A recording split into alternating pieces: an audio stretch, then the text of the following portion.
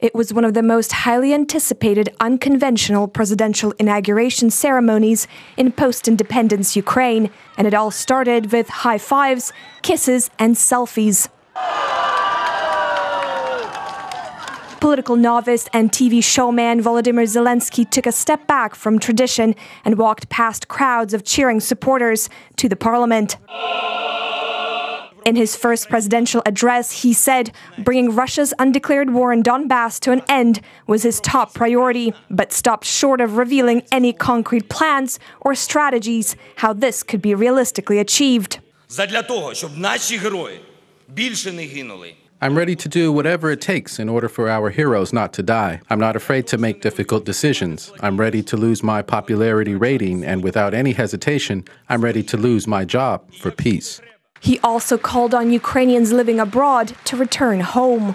Не дивуйтесь, нас 65 мільйонів. Don't be surprised. There are 65 million of us, those who were born on Ukrainian soil. I'm addressing Ukrainians in Europe and Asia, in North and South America, in Australia and Africa. I'm addressing all Ukrainians across the world. We need you. All those who are ready to build a strong and successful country. I will happily grant you Ukrainian citizenship.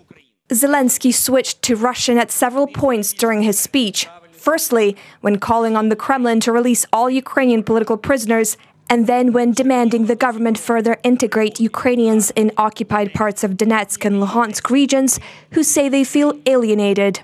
During the ceremony, Zelensky was heckled by Radical Party leader Oleg Lyashko for speaking Russian in a professional capacity as head of state. This is how the exchange ensued. Вибачте. Sorry? They understand Ukrainian. Дуже дякую.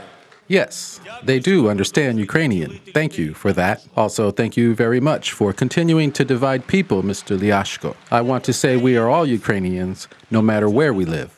The new president also said he would dissolve the parliament. This is seen as a strategic move to bring the October parliamentary elections forward. This increases his party's chances of securing a majority in parliament.